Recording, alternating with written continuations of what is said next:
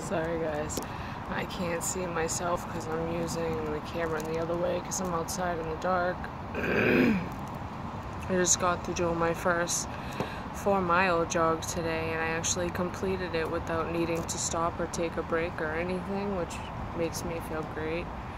I did jog with the packer and the chest binder on, and because of the underwear that I found, I actually the packer doesn't move around as much anymore, and it actually looks more of a natural bulge, like I said. But also I noticed that, you know, trying to jog or do a brisk walk with a packer with a chest binder on can be really difficult when you're trying to breathe.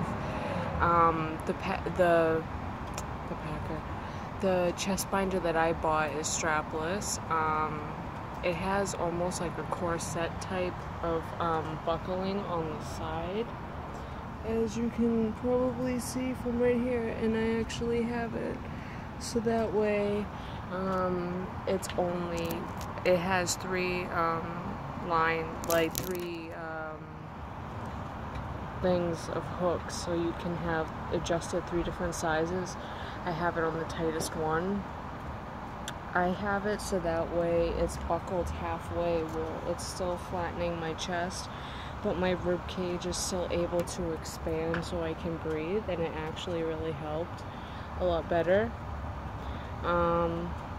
So if you guys are ever trying to do the whole walking or jogging thing when you're wearing a binder, you should probably keep that in consideration. If you have the same type of binder like I have, which is almost like a corset style that has the hooks like the back of a bra going all along the side of it to adjust the size.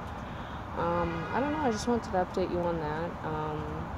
Yeah, I already mentioned the appointment. I had my first appointment September 12th.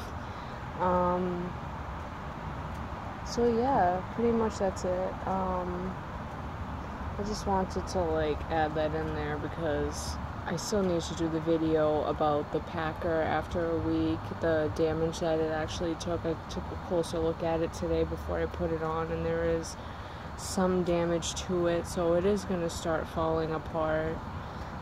It also depends on how well you store it and take care of it and handle it while cleaning it and stuff like that. But yeah, I'm gonna go inside now because I'm dying and I can't see anything because I have the flash on and it's in my eyes.